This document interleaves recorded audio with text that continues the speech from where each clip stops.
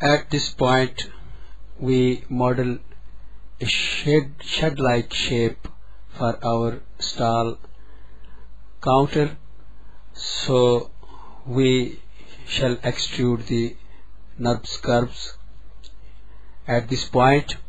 For this purpose, go to the front camera and notice your size of the counter of your stall. Create an arc tool of 3 points circular arc and click first on the top of the counter of your stall, and then secondly click a little bit far away from the first point, and third time click at the bottom in front of the lower corner of your stall.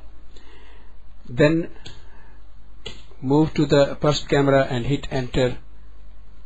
At this point change the pivot of your newly created curve. Go to the modify panel menu and center the pivot of this curve.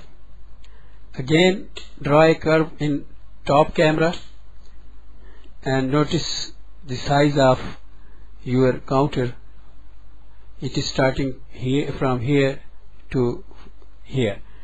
So again get the 3 point circular arc tool and click once on the first point of the counter, and then in the middle of the counter, and then at the last point of the counter, and hit enter. And again go to the first camera.